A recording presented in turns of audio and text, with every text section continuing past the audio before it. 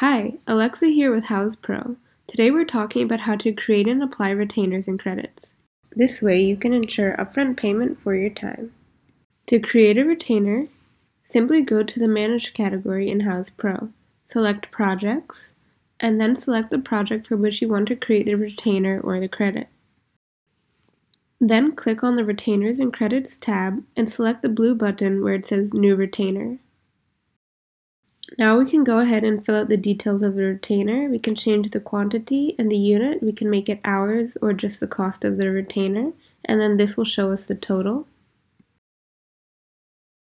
And we can go ahead and preview and share a retainer with our client. We'll be able to see exactly how it's going to look. We can check off if we want to show them the quantity and the unit, and then go ahead and confirm and send once we add in a subject and a memo. Now we can go back and head to our retainers list by clicking the tab at the top left, and we'll see our retainer clearly listed.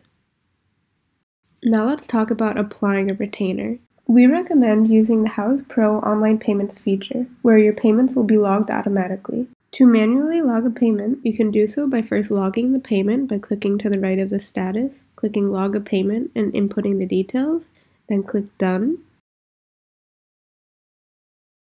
And suppose we want to apply this retainer to an estimate, we're going to go to our approved estimate and apply the retainer.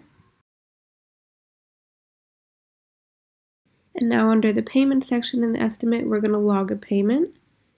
And in the payment method, we'll click Apply Retainer. We'll input the amount for the retainer we wish to apply and click Done. And you can also split a retainer into multiple payments by applying a portion of it. Now that our retainer has been applied, we'll see that clearly listed in the green section. We'll see payment due, and we'll also see in the activity stream. Now we'll talk about creating a credit. Credits are useful for situations where your client has already paid you for a project, and then in the meantime, the material costs or the quantities of items on your project have been decreased. So here we're going to go ahead and simulate that. We're going to lower some of these line items, and we'll see that we actually end up with a negative balance.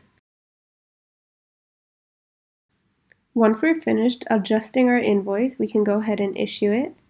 We'll click Confirm on this notice. And now we'll be able to see confirmation that our credit has been created. We'll see this message on the bottom of the screen. We'll also see the credit shown on the right-hand side. And then if we head back to our project and click on the Retainers and Credits tab, we can see that our credit is there and clearly listed. Try for yourself using retainers and credits. Thanks for watching.